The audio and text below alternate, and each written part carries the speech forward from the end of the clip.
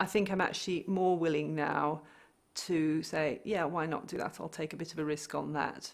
So I think I was overcautious about things, usually worried about, what will people think of me if I do that.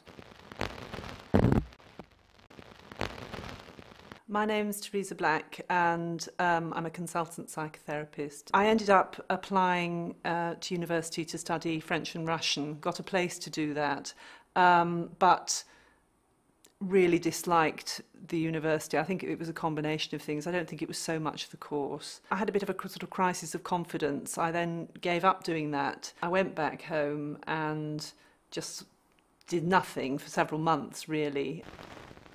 A friend of my father's, who happened to be a psychiatrist, who I knew slightly, said, rather than sitting around doing nothing and being thoroughly awkward, why don't you do something useful? So I guess it was a kind of challenge.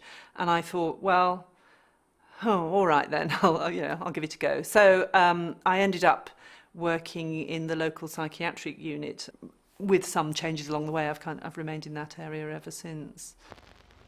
I think there are moments which can be quite rare when I realise that someone says something that means that they have understood something about themselves. Those moments are very rewarding.